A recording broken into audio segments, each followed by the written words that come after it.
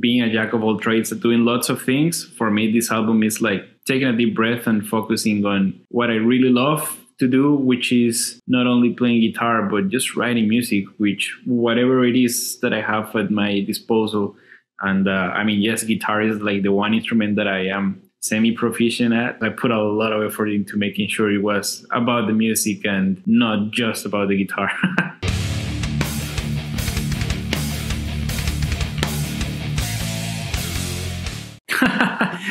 Well, we're going to start with a laugh. GhostCultMag.com welcomes in guitar virtuoso and songwriter and composer Martin Gonzalez. How are you doing today, sir? Oh, thank you for the kind words, dude. I'm pretty good, man. Yeah, well, I mean, it's a statement of fact. It's your titles, I think, professionally. I'm great, by the way. I don't always get to, we focus so much on bands. And a lot of people who do guitar-orientated music as a solo artist, it's all very like shreddy, over-the-top stuff. But what I wanted to start off, so your brand new album, Suspiro, is coming out. You have, like I said, you've put in a short span of time, you put together a nice little career. You've had band, you compose for video games and anime. Your stuff is becoming very well known. But I think also, what I liked the most about this record was start at the top. Is that I feel like it's all about the songs and it's very well composed. And the fact that you wail on guitar is not an afterthought, but it's not the only thing. And I like that. Right. Dude, thank you. Yeah, the album was a crazy experience. Is as you were saying, the Suspiro is actually like a big sigh in Spanish, right? It's kind of like, just a deep breath. And I guess it takes part also because of what you were saying about like being a jack of all trades, doing lots of things. For me, this album is like taking a deep breath and focusing on what I really love to do, which is not only playing guitar, but just writing music, which whatever it is that I have at my disposal. And I mean, yes, guitar is like the one instrument that I am semi-proficient at.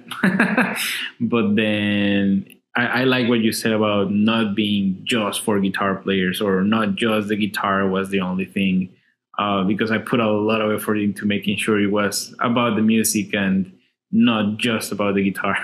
and listen, guitar has been, we're going up on almost 100 years of electric guitar soon. And it's a fascinating instrument. I feel like just like piano, it's the first two instruments that everybody can begin on. They're incredibly hard to master. I know virtuosos who are still taking lessons 30, 40 years into their career. Like, I can't get good enough. I've interviewed quite a few legends, and they all basically say, like, if I don't play every day, I start to deteriorate. I feel concerned about my skill level. And I feel like, cool, everybody's different. Everybody's got a different level of self-belief. But, and we've been lucky to interview, like I said, some song-based guitar people. You would think like, when I without having heard the album, I think this is going to be like a whittly, a lot of shredding, a lot of crazy over-the-top stuff. But I really like the attention to detail. When you listen to these songs, beside the fact that there's a lot of great guest appearances and fantastic singers, they're written as like these top tier songs. If you had just put this into a band, doesn't sound like your other band, but if you had just put this out as a band, I wouldn't know the difference if it wasn't just your name on it. Oh, thanks, dude. Yeah, that means a lot, man. That really means a lot. Well, I listen with both ears open, man. That's what I try to do. And, we try our best here to, give everything a fair shake. But this is really cool. I really have enjoyed this. I listened to it a bunch. Everything about it. Let's take it back for a second. We were talking offline about you went to Berkeley School of Music in Boston. I used to live in Boston. Everybody is sick of hearing about that story, but I was there for 10 years. I was kind of a musical little kid. I don't want to say a prodigy, but I was a gifted little kid, and I did a lot of different things. And we were talking offline about the transition from student to professional is a challenge. It's a leap. Yeah. It's a big leap. It's just like professional sports. You see people that ball out in college and run it back, and then they get to the pros and they don't have it. So the music industry is brutal. It probably is the same percentage of people who succeed as probably sports, like 2 to 3%. So, obviously you had some talent. You went to Berkeley, but Berkeley, I will say also, I'm just acquainted with them. They do a very good job of trying to make sure you're well-rounded and not only great at performance. And I think that's positive because it's hard out there. Right, dude. Yeah, Berkeley's a weird thing. It's like, I feel like it's the kind of school that it's not necessarily the school what gives you what you need, but rather like what you make of your own experience. Not saying that the school is shitty by any means. Like, it's a great school, but obviously the experience depends on what you make out of it, and also the major that you choose, and that there's like so many factors, right? Because that people go for performance too. Like that, there's people that go just to focus on playing their instrument, which in my opinion wasn't the smartest way to go about it if you're going to pay that huge amount of money. But that's only a personal opinion, right? Then what happened to me was I graduated like in 2019. So the pandemic hit, and I had like a bunch of stuff lined up that I was like, okay, like my career has like a bright future and so on. And as soon as the pandemic started, like everything just went to hell. And then I became like, okay, now I'm struggling, what I'm gonna do. Like the big struggle before, like, yeah, sure, now I'm a professional musician with like my degree. but now what? And so just a bunch of like freelancing, meeting cool people. You start realizing that the music industry is really about networking and making friends. And then whatever comes out of it is out of your control. You just gotta be yourself and put yourself out there however way you can in the most honest way. And that's how I started to get gigs, and then making music, and the music gaining a little bit of traction somehow, and so on. So that's kind of my experience with the school and after the school. But probably the first year was the roughest. It was like 2020. It was bad, dude. It was tough for everybody, man. I'm so sorry. What bad luck. But at the same time, you seem to have persevered. The two best pieces of advice I ever got about music is don't be a dick, and the best ability is availability. You could be the most talented person out there, but it's also about showing up. And so that's half the battle of getting and keeping a gig, like a composing gig or a regular professional job, is just be consistent as possible. Can't always, it's not always possible, but you try your best. Before Berkeley, let's just touch on this for a second. When did you, because, I'm just getting to learn about your story. When did you pick up the guitar? What was the first thing that inspired you to pick up the guitar? Was there a guitar player in particular that led you down this path, or something else? So the fun story is I wasn't necessarily interested in music when I was a kid until I started playing Guitar Hero. I feel like that was the game that was like, okay, yeah, I wanna play rock and roll, dude. And then I have pretty amazing parents, and they were always very supportive of whoever like path I wanted to take in life. So they started supporting me a lot with music. Then I started to get into like heavier music. Maybe I was like 12 or so, but like Linkin Park. That was like the first time that I was like, dude, I want to make heavy music. After that, as you have your guitar with you, you want to learn like maybe like more difficult things and so on. And so you start getting into more music. I feel like the next band that I really got into was Megadeth, and Marty Friedman and Chris Broderick and all the amazing guitar players that they had in their lineup. And I feel like that was the point where I was like, yeah, the guitar is my thing. I want to do this. And later on, when I was probably 15, which was like my breaking point of like, okay, yeah, no, I want to go to Berkeley. I want to do this thing. I'm completely sure I want my life to be this, was when I fell in love with Dream Theater, which is like a meme in the prog community at this point, I feel like. But yeah, I really like John Petrucci and maybe Steve Vai too. Those were the two guitar players that I like looked up the most, and that probably I've studied the most too. Those were like my two bigger influences in terms of like playing guitar, and I want to make music for a living for the rest of my life. And more in the side of like maybe nowadays, maybe when I was starting Berkeley and so on, like the Pliny and Intervals and all of those like prog solo guitar players that started coming out, Jacob Siteki, all of those were like more modern influences that just reinforced my desire to pursue this. It's really interesting at how it's interesting to me that like technical proficiency in guitar, we got a whole new generation of players. But it's funny, you know. Of course, you know, Dream Theater met at Berkeley way back in the day. That's how they formed, Right. in the late '80s, mostly from Berkeley, and you know, and many other bands have come from Berkeley, probably, and or star players from other you know, across the genres. But yeah, it's really interesting to me. I feel like there's a value that's, you know, finally, I feel like guitar players have always had an elevated position in music, especially metal.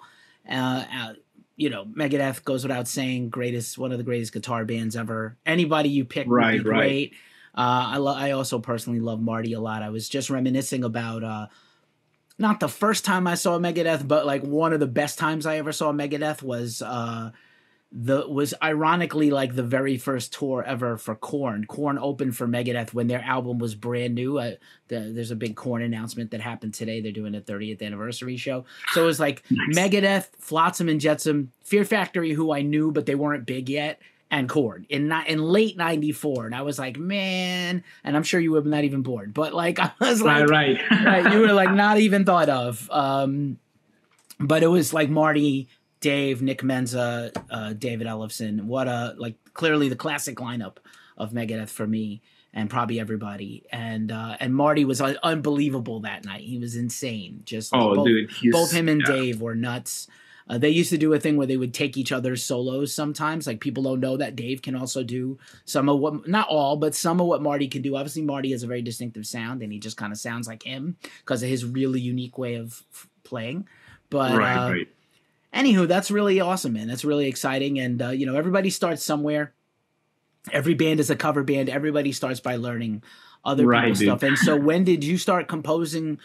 Even before Berkeley, were you already writing your own songs as a teenager? Yeah. So I guess my love for music really always resided in writing music more than anything else. Like I was never into like doing big covers or anything like that. Like, of course I learned songs and stuff like that, but my ultimate goal from the beginning was to write my own music, or just music in general. Like I like to like be creative more than study for the sake of just getting better at the instrument. What I really wanted to get better at was to like write songs.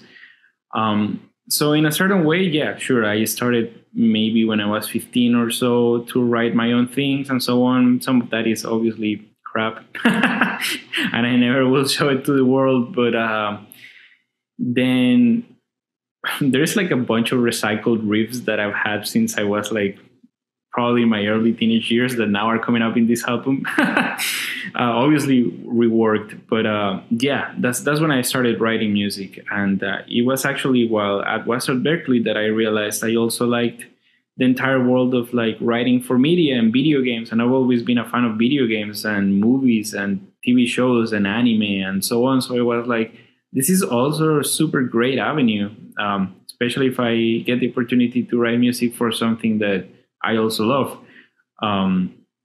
So I just started like studying how to write music for film or video games and so on. And that was like my second found passion, I guess. Nice. I have some additional composing questions for you. But before that, I do want to pull out one more thing that I picked up in your playing.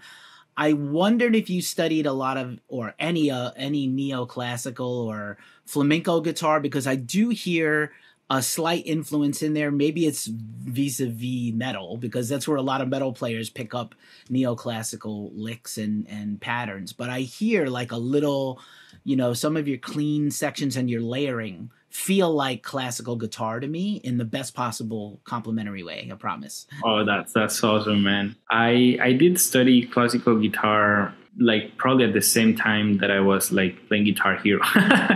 So this was like probably the first time that I like grabbed my guitar was like a classical guitar, like a nylon string guitar.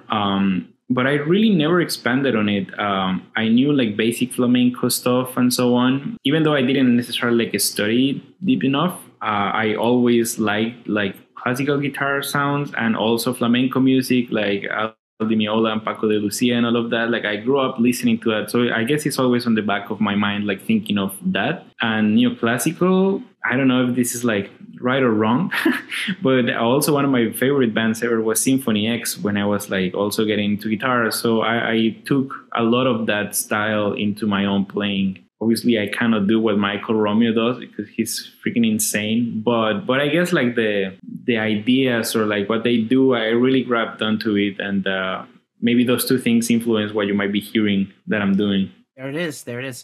What is the best video game soundtrack of all time, and why is it Final Fantasy? All right, so bro, it's so hard. It's so hard to talk about it because there's so many different music and so many different video games. But I'll tell you what. I'll tell you probably my two favorites.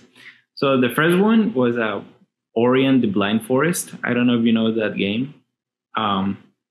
It's the composer is called Gareth Cocker, and it's straight up just great, like symphonic chamber music. I don't know how to describe it. It's just great, like very sentimental music. And the game is about like this little blob thing that like loses his family, and then he has to like go on a quest in the world, and like he like his friends get like super hurt and so on. So the music is always like very touching. And I think that was one of the games that was like, oh my god, I need to learn how to make music for video games.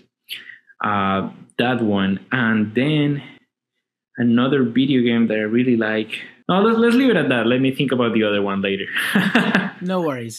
There's actually no right answer. I just happen to I happen to like the music of Final Fantasy a lot. I used to like I don't excessively game because I'm so focused on music journalism, but if I did, I would never leave the house ever again. The one game that I really love the most ever is like the little Diablo. I used to play Diablo on the PC or my phone, and Diablo has like a very classic, like a medieval folk music sound, right? Like on purpose, like because it's like, you know, warriors and slaughter of demons and devils and stuff. So it's great. And I used to love the guitar. There's incredible guitar stuff in there. I have no idea who does it.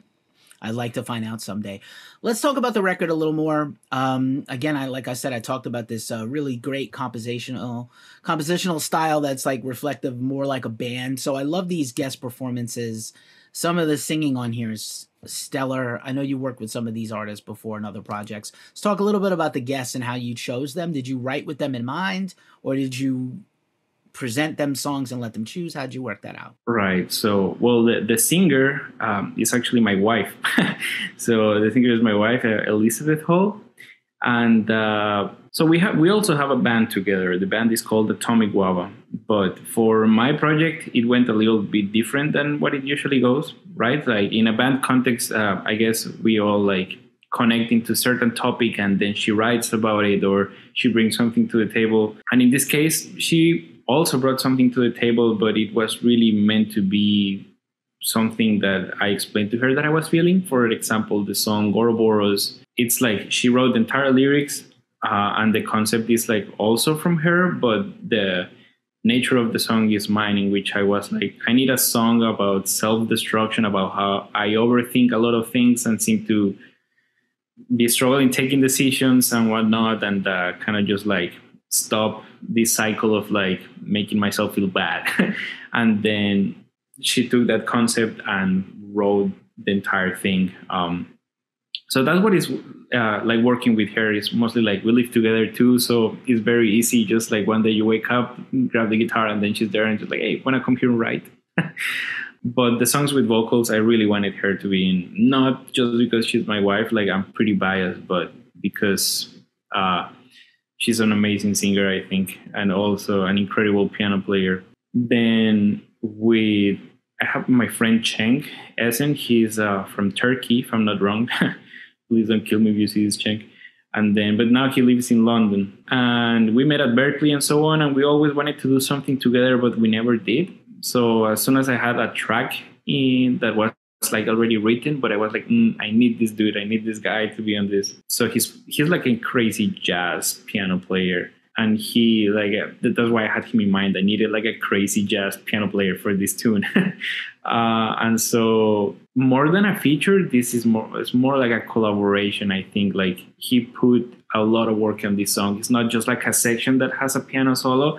It's like he's on the entire tune. So it's also nice to have a friend that is willing to do that with me. Then sax singer, he's like a winds player. He plays like every type of sax that I know of, and he also plays the shakuhachi. And so I met him because he did some stuff for me for the Ruby soundtrack that I worked on, and from there we just connected. And I thought he was like so good, and I needed a solo that wasn't a guitar solo or anything like that. So I was like, who do I know that plays sax so sick? And it's like a friend of mine already, so I asked Zach. And then with Richard Henschel from Haken, that was a different story because I was coming on, it's not a friend, I was coming on as a fan. So I reached out to him, sent him the tune. I specifically wanted him because Haken at the time was my favorite band. Like I was so into them. They just came out with their album Fauna, and I was super into it. And I was like, how cool it would be to get this dude who's inspired me to write this music right now. I asked him, he was down, and from there on we just did a couple like exchanges, and he came out with the solo. He also recorded a video for it, so I'm really grateful. Overall, best vibes, and I couldn't believe that I actually got the one dude that I thought of that I needed for this track. So yeah, that's the overall experience with the features. Nice. 3 things. Your wife is an incredible singer, straight up. I'll tell you. You don't have to brag about her. I will tell you. Her voice is magical. Haken rules. No other notes, and it's always sexy saxophone time, right? It's always a good time. Exactly. For some sax, man. Like more. Everybody, all bands, more sax, more rock and metal with saxophone. Pay attention to Billy Joel. He had a lot of sax in the 70s, and all those songs are bangers. Mark Rivera is mostly the saxophone player on some of that stuff. He's great. Just as we wind this down, I want to ask you a couple more questions. In terms of your other composing work compared to this album, obviously they live in two minds. Is there ever a chance you would do a non-game soundtrack style album, or would a game ever call for just songs that you could also use? Do you think there's a possibility that could pop up in the future? Definitely. So I guess it's like two worlds that definitely connect, and they interleave each other all the time. Like I wouldn't been able to write some of the orchestral stuff I wrote for my own album if I didn't do the soundtrack, for example. So it's like kind of like an ability that I unlocked because of the soundtrack work that I did. And there's always going to be like that intersection between the two things. Like the music I write now and the music that I will continue to write, it's always going to be soundtrack inspired, because probably like 40% of the music I listen to is like soundtracks from movies or video games or anything like that. Like it's really not guitar music. I mean, I have stuff that I cannot talk about it yet, but I have more like soundtrack works coming up, and for games that I actually love, and I'm excited about it. But on top of that, I think my music could probably be used in also a game scenario or in a film scenario. It really depends on like the type of game and or show. But if there's always opportunity, and it seems that I also like what I'm putting the music with, as in like I genuinely enjoyed the show and or the game, I will always say yes. And so yeah, dude, I guess that's my verbal answer. It's just like, just make music that feels great, and if those two worlds interleave, absolutely, no questions asked. Nice work. I always hear the big monies in commercials, television commercials and movies. So I was going to ask you, just aside from games, do you have a favorite movie soundtrack or composer ever? Maybe I'm thinking right now off the top of my head of not a movie composer, but a show composer. That is a guy who writes for anime mostly. His name is Kevin Penkin. He's probably my biggest composing influence. He's written music for Made in Abyss, which is like a very, very insane anime. If you like heavy stuff to watch too, dude, definitely watch that anime. and he's also done music for Tower of God and some shows that I really like. But his music is like pretty crazy. He does like EDM synths on top of like the most beautiful orchestral thing. It's crazy. It's like really hybrid music, but very original, and I really enjoy it. So I guess that's my favorite composer, I would say. Nice. And just for a last question, I always like to ask a wild card question to end the interview. Just kind of makes it fun on the way out. And so the one I have picked for you, if you could take a guitar lesson from any guitar player ever, living, not alive, whatever, one spend a day with a guitar player and learn from them, who would you choose? Whoa, goddamn, bro, that's crazy. Can I say two? There's really no wrong answer. You could say a bunch. All right. So I would definitely like a lesson with Jacob Siteki, and the other guy is Bumblefoot, like Ron Bumblefoot. His approach to fretless guitar is something that I need.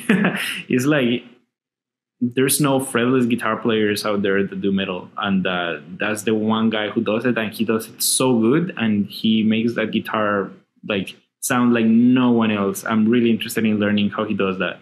Bumblefoot's amazing. We just interviewed him, so that interview is probably going to pop up right before yours. He has like 89 bands he's in this year, and at least 2 records out already this year, and probably some more.